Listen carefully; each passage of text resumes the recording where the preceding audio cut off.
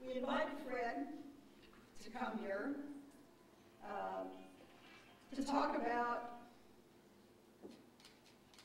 sustainability and agriculture's ecological sustainability and economic justice issues. Again, because you can't just fix your farm and live on an island, especially not these days with rising seawater. But we think it's entirely appropriate to have Fred here with us on our 40th anniversary. He grew up on an Illinois farm where he says fighting soil erosion was a deep-rooted moral value instilled by his parents and grandparents. And so it's no wonder his career is focused on the sustainability of agriculture in rural communities. He also had deep ties to the Land Institute, including his participation in their Fellows program at one point. And now he has been given the opportunity to serve as the president of the Land Institute. And he is going to inspire us this morning. Thank you.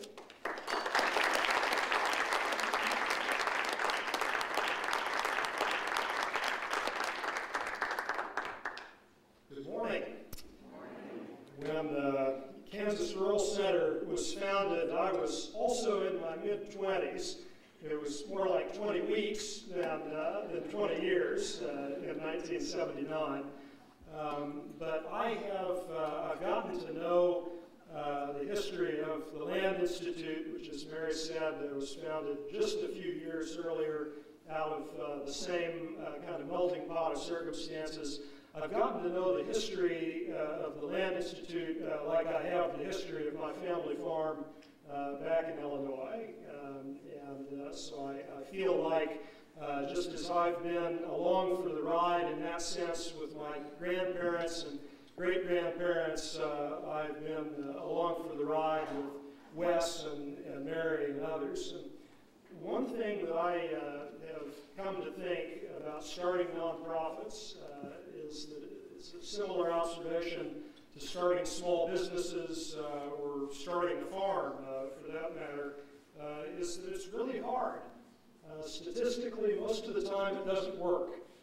Starting small businesses or small nonprofits is a little bit like a tree trying to reproduce. Every year you have thousands or tens of thousands of seeds produced representing all the startups. Some of those actually are recruited into seedlings. Some of the seedlings move on to be saplings. Some of the saplings move on from there. And a tree is doing well if with that constant attempt to reproduce, it generates one new full-grown tree in 40, 50 years. It's not quite that hard to start a nonprofit, but it's somewhere along those lines. And one of the things that implies is that when it works, everything had to be just about perfect. All the circumstances, all the stars had to align in just the right way. And that means that no positive factor is too small to not be instrumental. And so I feel fairly confident in saying it's much less likely there would be a Land Institute that stuck and worked if there was not also a Kansas Rural Center that stuck and worked, and mutual support that those things played. So you can rest assured that in addition to all of the good that this organization has done directly, indirectly, you've enabled good that others have done also. That's something you can take pride in. I'm going to go a little bit further back than 1979, a little bit further back than 1976 for a moment. And it'll go a little like this. I am certain that my fellow Americans expect that on my induction into the presidency, I will address them with a candor and a decision which the present situation of our nation impels. This is preeminently the time to speak the truth, the whole truth, frankly and boldly. nor need we shrink from honestly facing conditions in our country today. This great nation will endure as it has endured, will revive, and will prosper. So first of all, let me assert my firm belief that the only thing we have to fear is fear itself. Nameless, unreasoning, unjustified terror which paralyzes needed efforts to convert retreat into advance. In every dark hour of our national life, a leadership of frankness and vigor has met with that understanding and support of the people themselves, which is essential to victory. I'm convinced that you will again give that support to leadership in these critical days. In such a spirit on my part and on yours, we face our common difficulties. They concern, thank God, only material things. Values have shrunken to fantastic levels. Taxes have risen. Our ability to pay has fallen. Government of all kinds is faced by serious curtailment of income. The means of exchange are frozen in the currents of trade. The withered leaves of industrial enterprise lie on every side. Farmers find no markets for their produce. The savings of many years in thousands of families are gone. More important, a host of unemployed citizens face the grim problem of existence, and an equally great number toil with little return. Only a foolish optimist can deny the dark realities of the moment. Yet our distress comes from no failure of substance. We are stricken by no plague of locusts. Compared with the perils which our forefathers conquered because they believed and were not afraid, we have still much to be thankful for. Nature still offers her bounty, and human efforts have multiplied it. Plenty is at our doorstep, but a generous use of it languishes in the very sight of the supply. Primarily, this is because the rulers of the exchange of mankind's goods have failed. Through their own stubbornness and their own incompetence have admitted their failure and abdicated. Practices of the unscrupulous money changers stand indicted in the court of public opinion, rejected by the hearts and minds of men. True, they have tried, but their efforts have been cast in the pattern of an outworn tradition.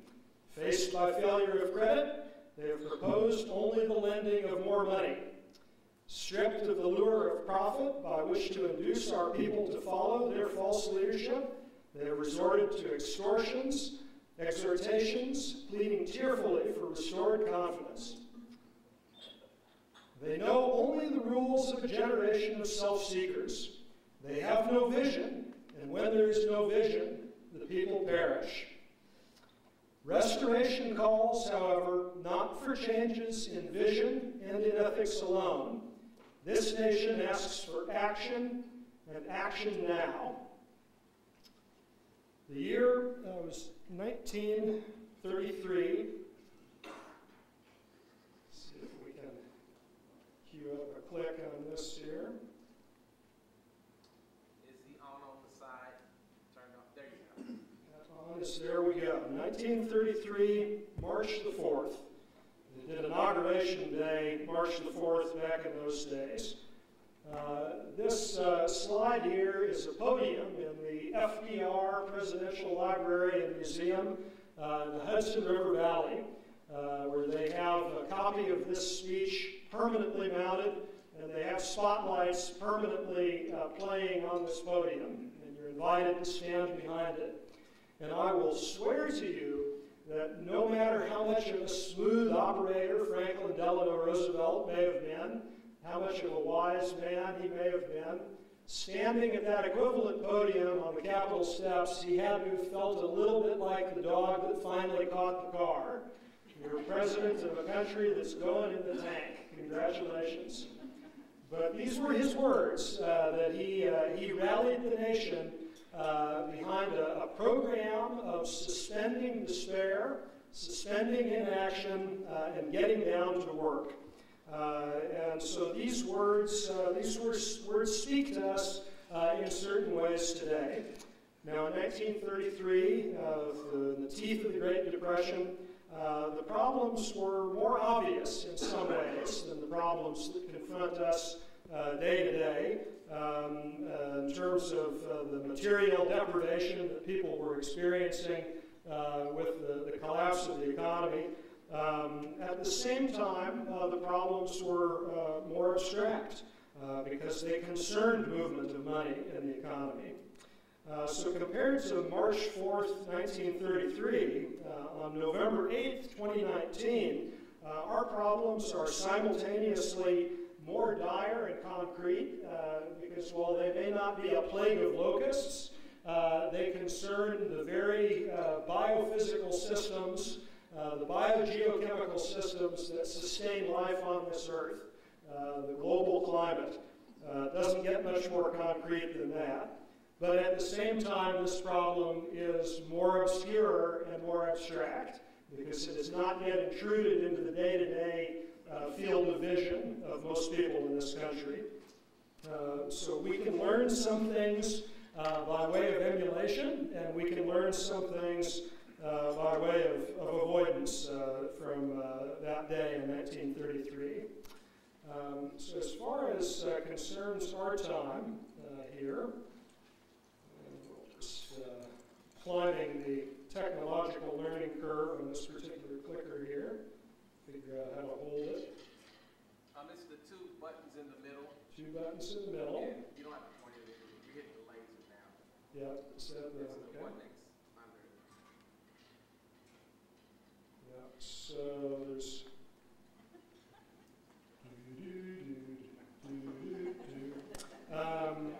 yeah, so I got it to work once.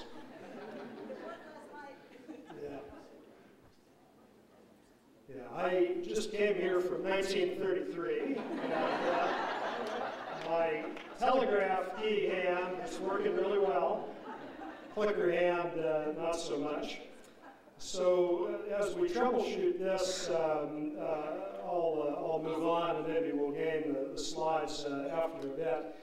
So our climate concerns here in 2019 are fairly dire. The IPCC, this is a good slide. Well, it's a bad slide, but it's the right one to be on. The IPCC published a special report last year. The report documented how human activities from the industrial era to present have already caused a full degree Celsius of global warming. So the big ones here. Okay, good, thank you.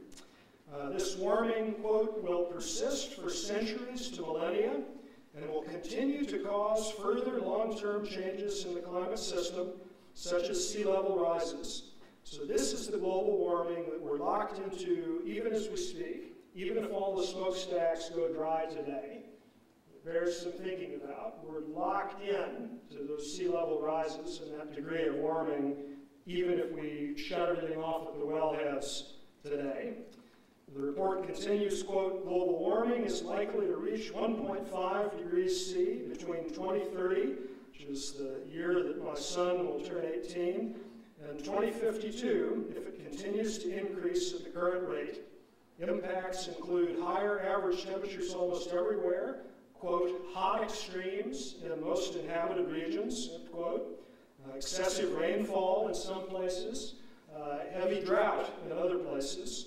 The effects include impacts to plants, to insects, to vertebrates, and also the rather chilling phrase is present, quote, transformations of ecosystems from one type to another.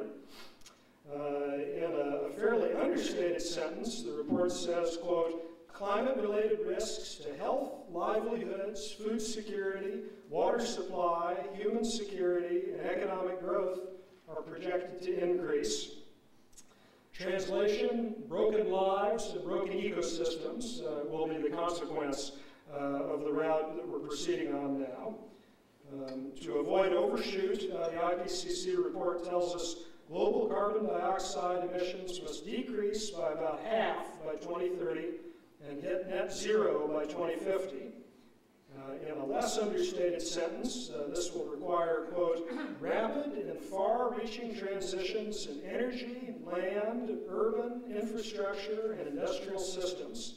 These systems transitions are unprecedented in terms of scale. The way that this partitions, I swear I'm hitting the button you just showed me here. There we go. Yeah, we've got it here. Maybe I just need to wait on it. This partitions out about like follows. Agriculture, our area of special concern here, is a significant contributor to climate change, but as Mary already alluded to, as agriculturalists, our the primary hat that we wear in terms of climate change is actually not overwhelmingly a farmer hat, it's a citizen of the world hat. And that goes not only for experiencing the effects, but also for contributing to the issue through our participation in all of these other sectors that are listed here. So we have, besides climate change, we have other concerns that are going on that lay outside of the realm of climate, outside of the realm of sustainability. We have a range of economic justice issues that are going on here. We have issues that affect rural areas, rural communities, that affect farms in terms of loss of community vitality, population loss, farm consolidation. But many of the same issues affect urban neighborhoods. We have economic strains and dislocations that are affecting a broad swath of people around the country. But in particular, they're more heavily felt by people of color and women. We don't partition the burden equally, and we labor under that injustice. Overall, we have what Naomi Klein has called a transition into the gig and dig economy. We're having a pell-mell transition into underemployment in the service sector, the gig part, at the same time that our level of extraction is only increasing, the dig part. If I tap out a certain pattern, okay, here we go. I think it's dot, dot, dot, dash, dash, dot, I think is what does it. And so if that wasn't enough that we face these problems society-wise, rather than agriculture being poised to simply charge out and save the day from a position of great security, we have, to state the obvious, problems of our own in the agriculture sector. We have the age-old problem of soil erosion and soil degradation that's still going on. You know, maybe, can you control this from back there? Maybe we'll just do it that way here. I'm not sure what the issue is here. We have, you know, I always go for the dramatic photo of gully erosion. I really ought to have a photo of flat field and explain that real erosion is happening and sheet erosion is happening on it. We have water quality issues, we have soil carbon loss issues, we have farm profitability issues, etc. So we have our own issues in agriculture. And we'll advance the slide, please, here. So to try to systematize these problems that we're experiencing here in view of moving to a solution, I'm going to talk to you a little bit about something called the Safe and Just Space Framework that economist Kate Raworth, a UK economist, developed about 7 years ago for considering how we're called to live well on the planet. She debuted this framework about 7 years ago. 2 years ago, she figured out how to appeal to the American palate and wrote a book about it called Donut Economics, which is something I can get firmly behind. In this safe and just space framework, a safe existence is one that avoids violating any critical planetary boundaries, like atmospheric CO2 concentration, like the nitrogen and phosphorus cycles, like extraction of non-renewable resources. A just existence is one where the vast majority of the people in the world attain certain minimum standards of nutrition, good health, access to energy, et cetera, et cetera. If you plot these two sets of factors on two different circular diagrams and then superimpose them on one another in a way that the acceptable minimum, the acceptable floor for human well-being is the inner ring of the donut, and the maximum burden that we can place on the planet, the ecological ceiling, is the outer ring of the donut. We have something that we can work with here that helps us understand this narrow band that we're called to exist in on the planet. Next slide, please. Just a year ago, another team of researchers in the UK took up this framework, this donut economics framework, to systematically analyze the global situation here, and they computed a set of indices for almost every country in the world, all 190 nearly, or however many countries there are at the moment. Here are just two examples, one for the United States and one for Sri Lanka. And so you can see here that the U.S. is performing very well in meeting its social minima. In fact, those blue bars are all the way up to that minimum ring there in almost every area. I'm not personally convinced that equality is quite as high as is depicted there.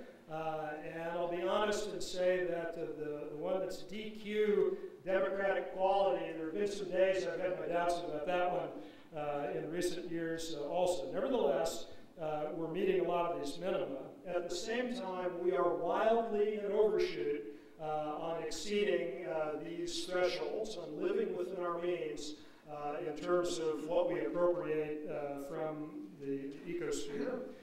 If we look at the Sri Lanka diagram, we'll see the excellent performance on living within means on the planet.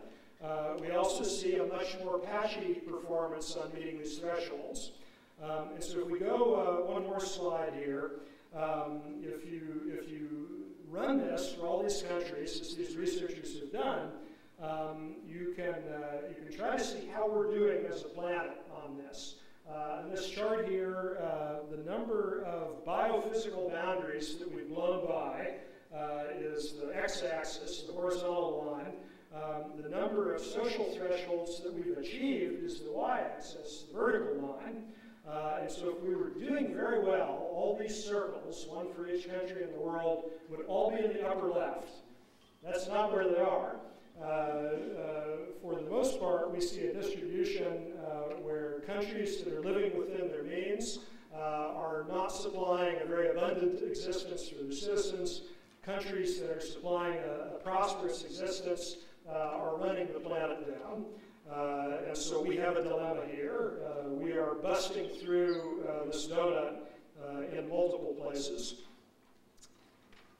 And so if we wanted, as an experiment here, to try to cobble together a model country here that is doing well on all these variables, and if you parse through all these countries, we would come up with a hypothetical, sustainable and prosperous country that would use the nutrition pathway of Eritrea, which actually has very good human nutrition, a sanitation pathway that nobody's quite demonstrated yet, but Tajikistan is actually the closest to achieving in the world. We would have a median income and energy use pathway that Moldova has. We would have a healthcare pathway that nobody's demonstrated yet exactly without busting through the limits. But Vietnam is somewhere close. We would have a secondary education pathway that Sri Lanka has modeled for us. We would have a human equality pathway that Ethiopia has achieved. Here's a surprising one, the full employment pathway of Rwanda that comes the closest to full employment of any nation without exceeding planetary limits. And pathways to democratic governance and overall life satisfaction have not been demonstrated by any country yet. So even after we put together that imaginary Franken country, one thing we noticed is that there's not a lot of global north countries on it. A lot of global south there, so that's a clue here that we have a lot of work to do, and that we may need to look to some of our friends for some help here. Let's advance a slide, please. And we go back to this chart that we looked at before to try to think about how do we go about putting together this model country in light of where these emissions come from. This is one way to slice them up by sector of the economy. If you advance another click, please. Here's another way to slice them. 100% of our greenhouse gas emissions come from human economic activity, almost by definition. And this illustrates the point that we still struggle with the fundamental issue that economic activity and extraction and emission are tightly coupled. We've found no way yet to decisively decouple those things. Frankly, given the thermodynamics involved in digging up buried sunshine, the accumulation of millions of years of photosynthesis and burning it all at once, it's hard for me to believe that we'll ever fully decouple those things. We certainly haven't done so now. And so we have this additional task of decoupling human well-being from economic growth. Since we know it's economic growth that's running the planet down, especially when it comes to greenhouse gas emissions. And so not only do we have to kind of jump all these hurdles that we mentioned, but in light of the timetable for climate change, we've got to do it fast. One more slide, please. And so here, of course, is the time when the Land Institute person talks to you about roots. Our foundational paradigm, as you know, is that we are trying to move beyond confronting problems in agriculture to the problem of agriculture. There are a lot of ways that we can slow down the rate of resource loss, soil erosion, soil carbon loss, water pollution, by farming better within the bounds of the crops and the cropping systems that we have. We also know that if we want to decisively make this better, if we want to confront the age-old problem of agriculture, we need to mimic nature, and specifically the structure and function of native ecosystems a lot better. They're what built our soils to start with, and if we want to conserve our soils over time, we're going to have to mirror those systems. And so the two things that characterize those natural ecosystems are perenniality and diversity, which prairies are the model of. Now, at the same time, I will posit here that if we look at all of the wins and the losses that we've had socially, culturally, with respect to equity, over this whole 10,000-year journey, over this whole 100-year journey that we've been on, the key values that emerge for a just and sustainable human existence on the planet are also those same familiar two, perenniality and diversity. Another slide, please. We understand intuitively the value of diversity in agriculture. Another slide, please. And at this point, I think it's fairly intuitive to us what the value of diversity in society is. It's not only in the context of what's right, it's in the context of what's effective. We can inform each other, we can educate each other, we can pool our stories across lines of gender and ethnicity and age and class, global north, global south, red state, blue state, and we can move along a lot further. Another slide, please. Perenniality may require a little bit more explanation as to what that means when it comes to human society.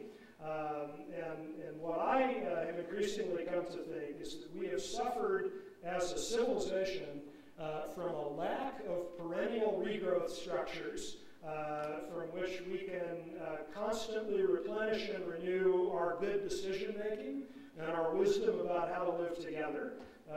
We have often had highly individualistic situations that require generation after generation of people to wake up day after day and make good decisions every single day without a lot of help. And so a society that embraces perenniality to live in a just way and a sustainable way would be one where we weave sustainability and justice into the culture, we weave it into the institutions. That's a social perenniality vision. Next slide, please. So what is agriculture's role in ecological sustainability and economic justice? Since that's the title that we're working under, it still starts with the soil. It still starts with food. That's the fundamental contribution. We can never forget that. That the keystone of civilization is stewarding those things. We also need to remember that agriculture is called to work with the non-agriculturalists in societies to work on the problem of agriculture and also to work on problems that are happening elsewhere in society. So we're fixing our extractive system of farming, and we're fixing our gig and dig economy. You can go a little too far with the old-timey kind of notion that agrarian areas, rural areas, are well springs of purity that have to rescue the misguided urban areas. And you can go some distance with that. You can go too far with it. But certainly, if we as rural people, as agricultural people, have the opportunity to lead and facilitate, we should certainly take it.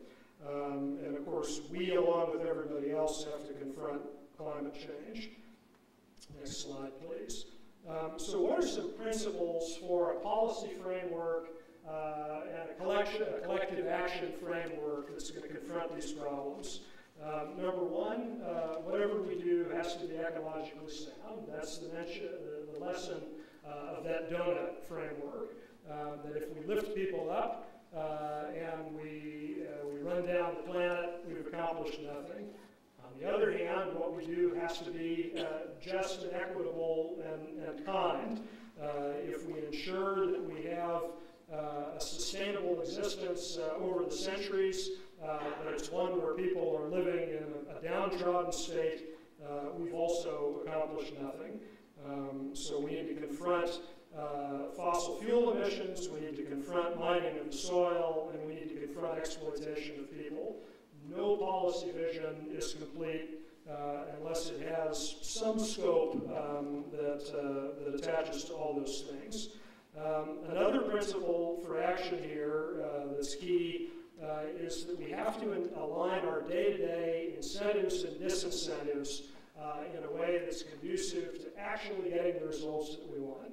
We know the story when it comes to farm policy that it turns out that if you subsidize certain behavior for a century, people engage in that behavior whether or not it's in keeping with the conservation values that everybody to some extent shares, and that we're going to have a permanent obstacle to farming out our values until we change that incentive structure.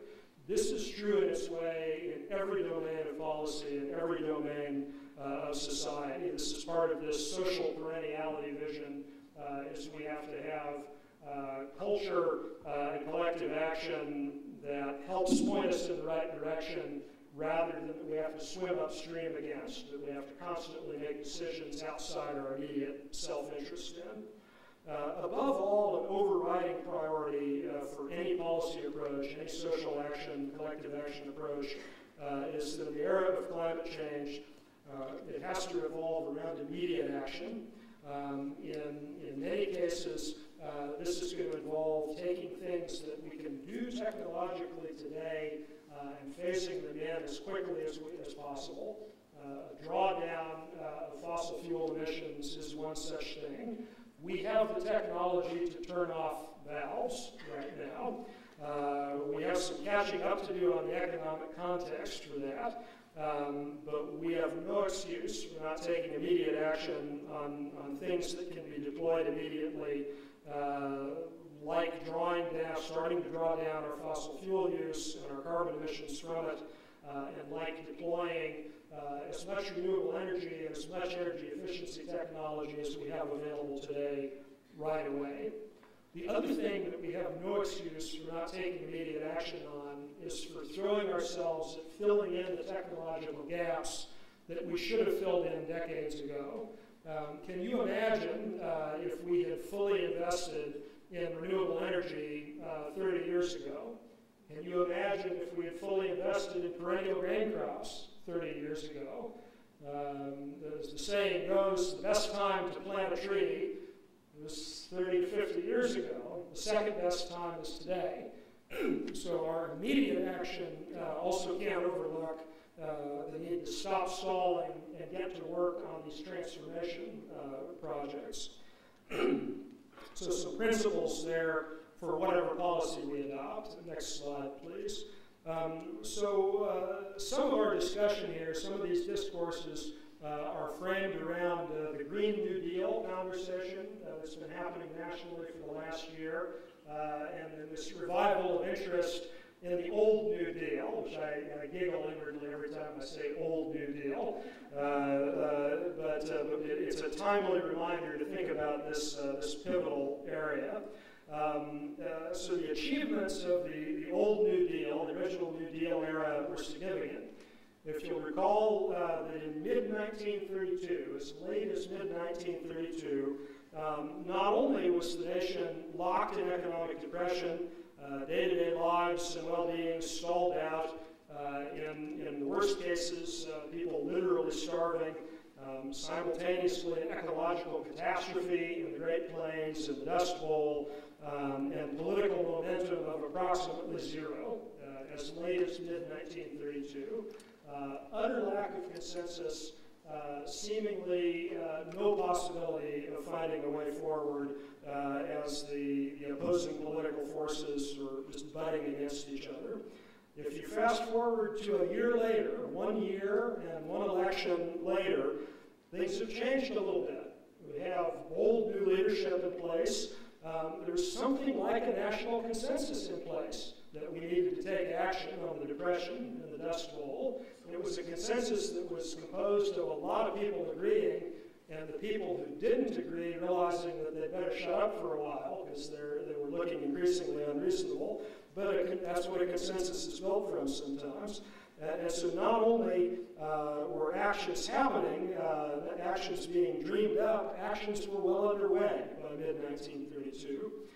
In the first 100 days alone of the FDR presidency, Congress passed the Emergency Banking Act, the Government Economy Act, an act enabling the abandonment of the gold standard, the Securities Act, the Homeowners Loan Act, Civilian Conservation Corps Act, Federal Emergency Relief Act, et cetera, et cetera, et cetera, and lastly, the Beer and Wine Revenue Act. Not only did all that get through Congress, but many of these programs were actually getting traction because they were being implemented with a lot of zeal. And so one thing the New Deal era had going for it is that the crisis was right up in everybody's faces. Everybody could see the effects of the Depression. A lot of the country could see the dust clouds coming over. Another thing that the successes of that era had going for them is that the people at the time cultivated a willingness to experiment, to try things, to fail fast, to adjust and move on. By that 100-day mark, they had already stepped away from some programs that weren't working and replaced them with new ones that were a second try. Maybe the biggest innovation, though, of the New Deal era is the idea of working from two lists simultaneously.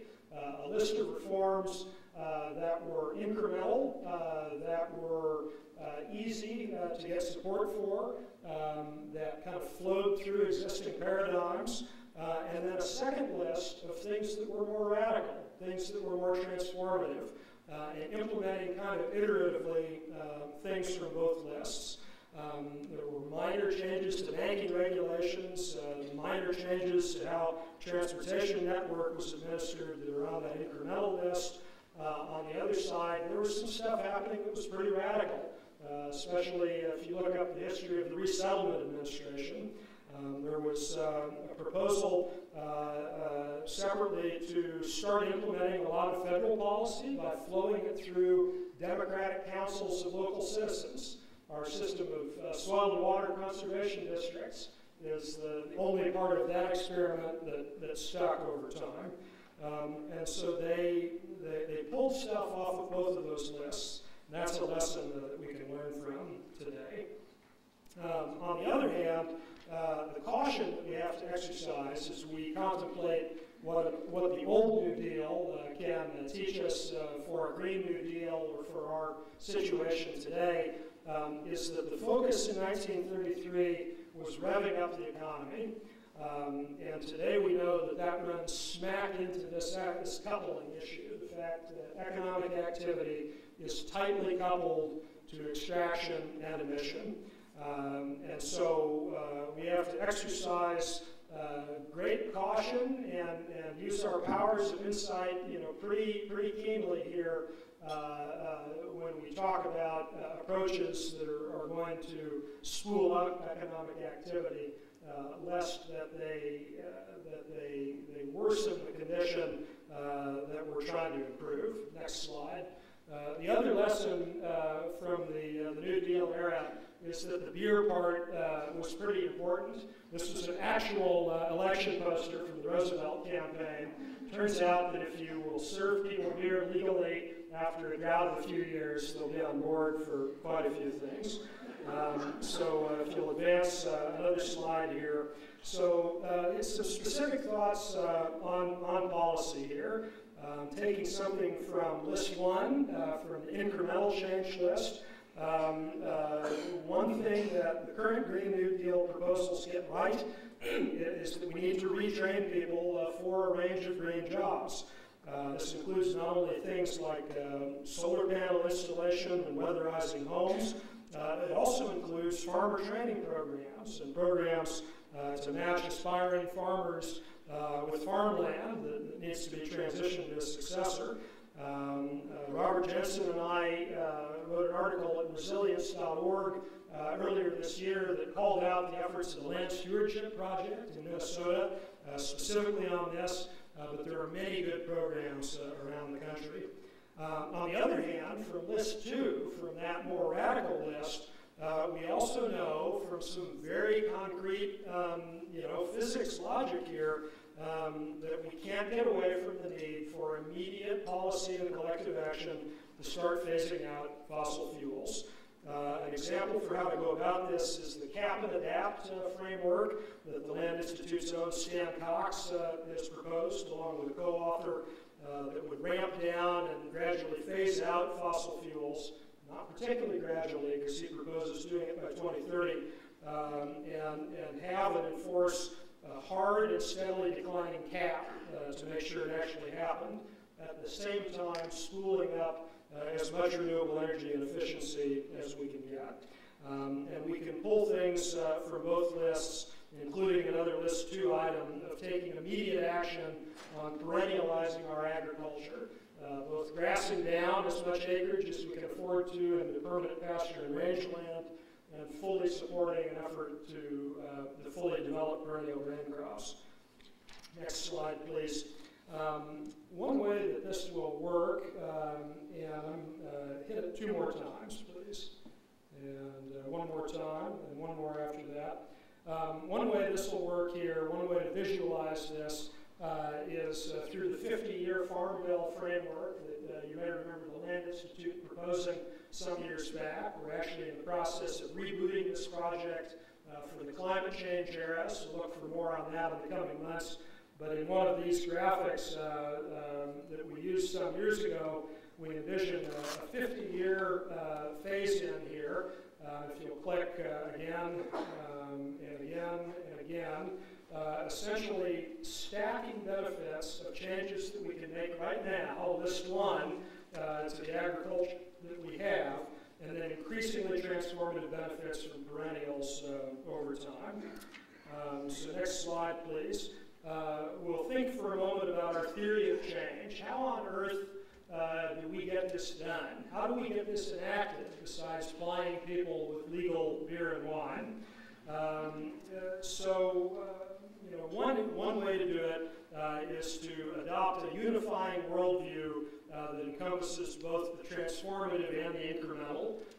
We can set a goal, but we can also plot a pathway to it that runs through some incremental steps that people can wrap their minds around, so that our incremental progress can not only accomplish a little something, it can also push us further towards the point where we're ready to commit as a group to bolder change.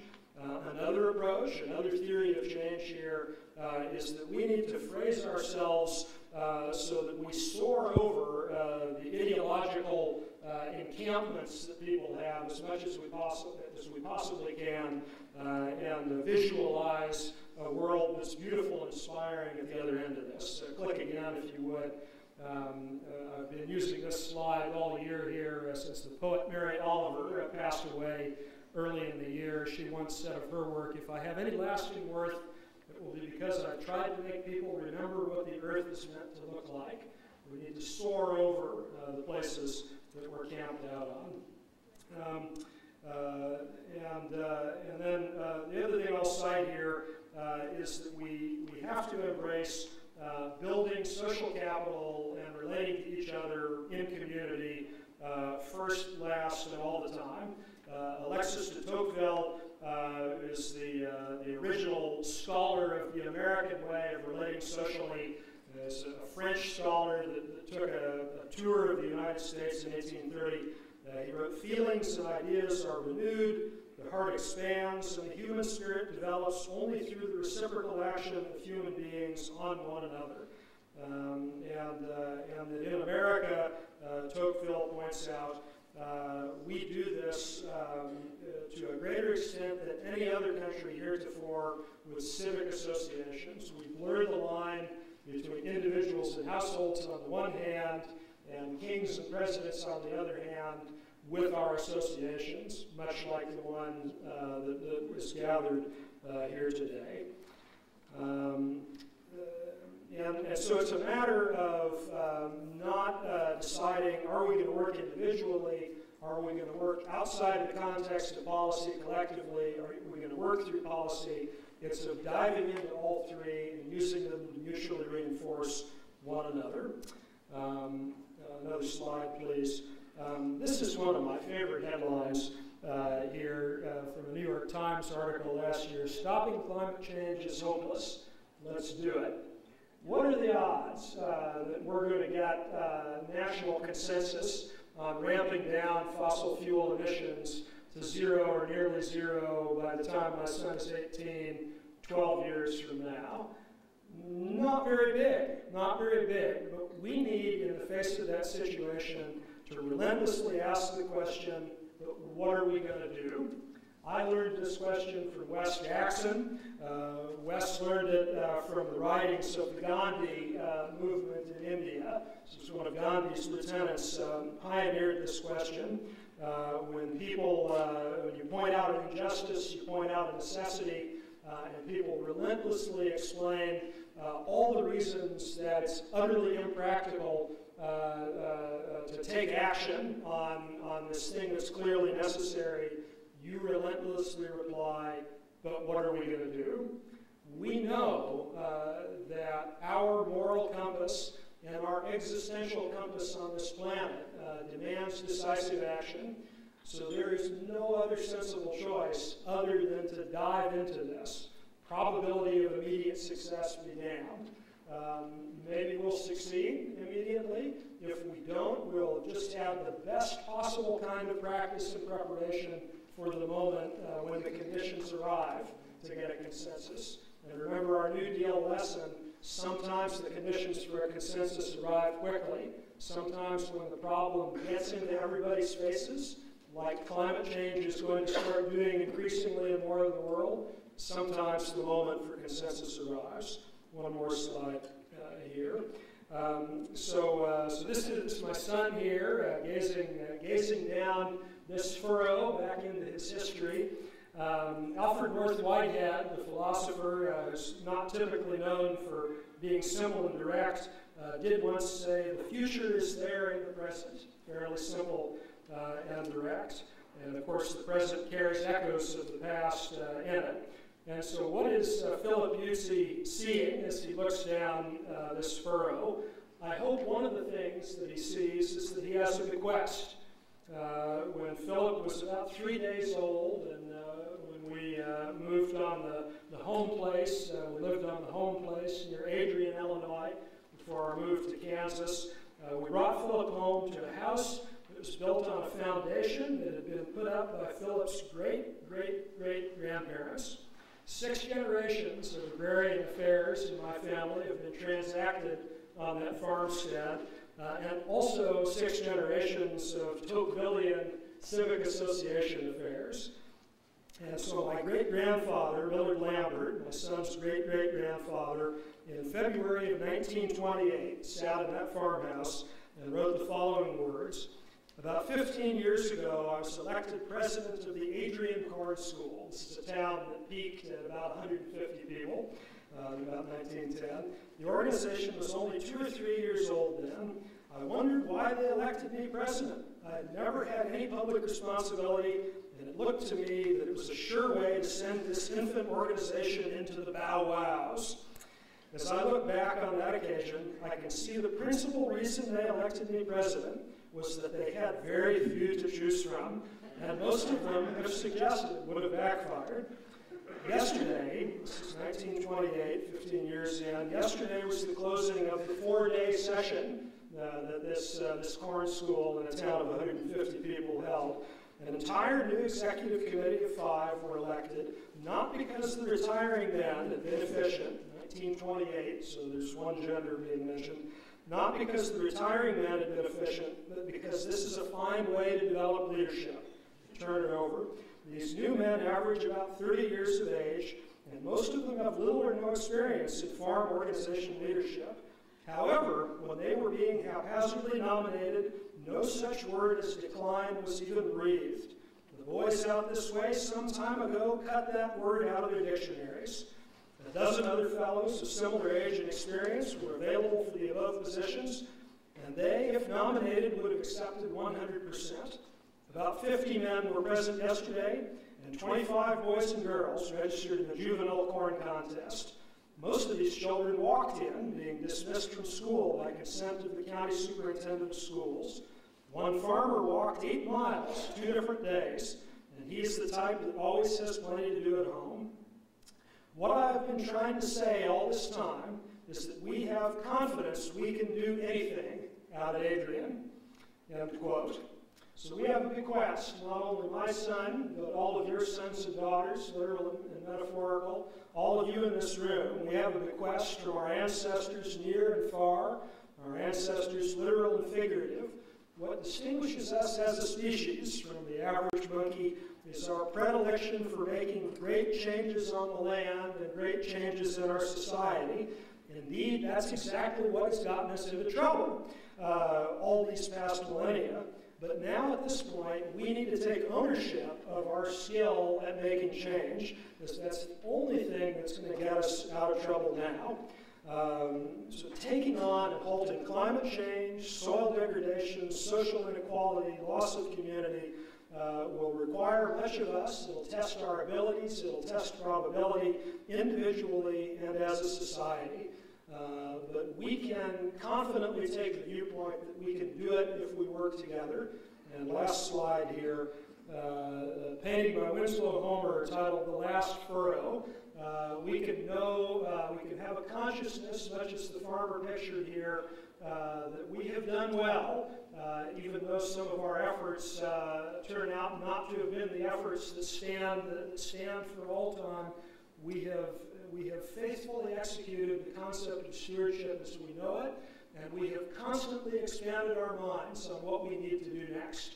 And so as we plow this last furrow, as we focus on keeping it straight because we're disciplined, our eyes are nevertheless wandering up this grassy slope, this slope of herbaceous perennials in a polyculture, across which somewhere lays home. And we know both that we can be proud of where we've been, and we can be even more proud of where we're going. And so that's the role that agriculture can play in ecological sustainability and economic justice. Thank you very much.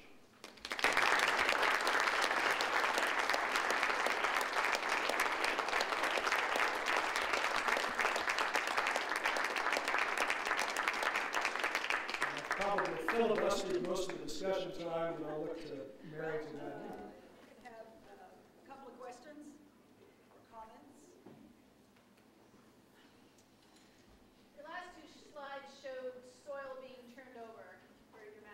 Yeah. So, what do you see as the future of tillage going forward? Yeah, great question. Yeah, and so that corresponds to, there was a slide that had changes in conventional ag, changes in increased adoption of organic ag and perennial ag.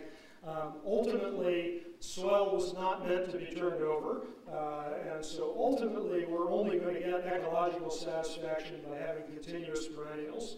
Until that day, we need to drive as much tillage out of our conventional farming as we possibly can with no-till adoption. We need to move as much conventional farming to organic with extended rotations that feature years of perennial forage and feature cover crops so that we're reducing tillage in those systems. So we need to reduce it.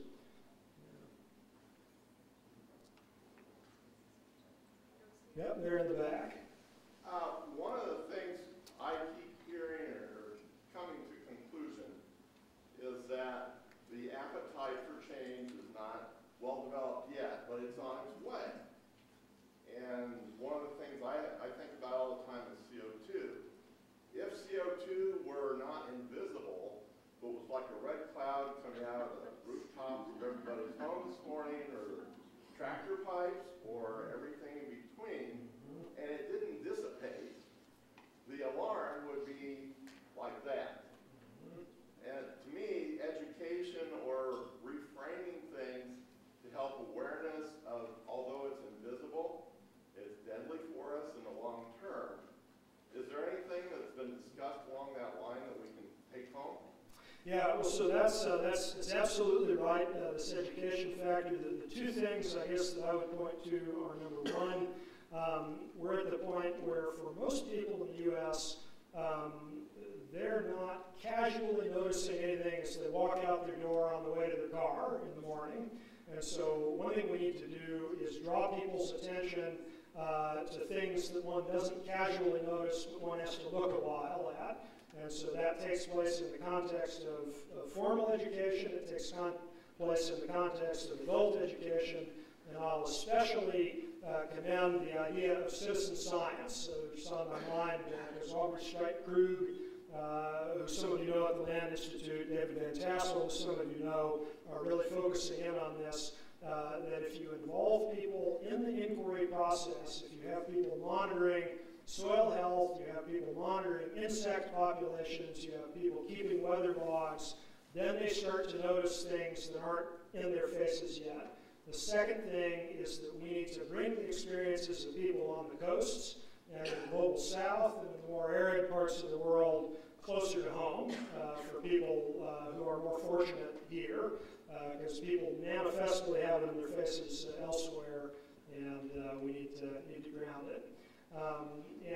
And we need to pile on to all these efforts to connect these thoughts, because we don't know when the moment when consensus becomes possible is going to arrive, and we want to make sure that we are totally spooled up, and we have our local educational programs, we have our civic association programs, our policy advocacy programs. We want to have those revved up when that moment arrived. And that means launching now, even if we're not 100% sure we see the conditions for success yet. I've got an idea that, we need to start the thought process on the next farm bill we write to be completely different. And I thought about how you change it to not subsidize and support more corn and more soybeans in the system. And the only way I thought to change that whole process, going to some soil health classes over the last several years, the flooding and the drought deal, every point we raise the organic matter in the soil and the infiltration rate of water is just exponential. And so if we tied the farm bill somehow or another, the soil health, my thought is organic matter, like numbers 1, 2, 3 on up, but maybe there's a better idea. But if we tied the farm bill, that would cover the whole United States, into somehow or another soil health instead of tied to specific crops. And then, if you open the window to producers of growing having a lot more diversity instead of tied to corn, soybeans, and cotton down south, and open that window. I think the biggest thing we could change on the landscape is the farm bill, and that won't be written for another 4 or 5 years, a new one, but we need to start that process of how we set it up now, so when that time comes, maybe we could get enough census to the new farm bill to be totally different. Amen to all that. And I think we have to remember that at least since the 1930s, as hard as it is to get farm bill reform, every farm bill cycle from now on will have the most favorable conditions for successful reform that we've ever had. Because every year, every 5 years, at least if we see the trend we're in now continuing, we see this amazing and wonderful infiltration of the soil health concept, the soil organic matter concept, the cover crop concept, the perennial concept, into the conventional ag discourse. How amazing is it that if you open up any conventional commodity crop magazine today, there's always at least one article about cover crops, right? I mean, it's a start. It's just a toe in the door, but we have a toe in the door, and so if we need to go after a reorientation of the farm bill along these lines, to go from subsidizing specific crops to subsidizing outcomes. We need to go after it to make it happen this cycle. If we don't make it happen this cycle, we need to rest assured that next cycle will probably be even more favorable for getting it done. So, yes, yes. All right. Thank you very much.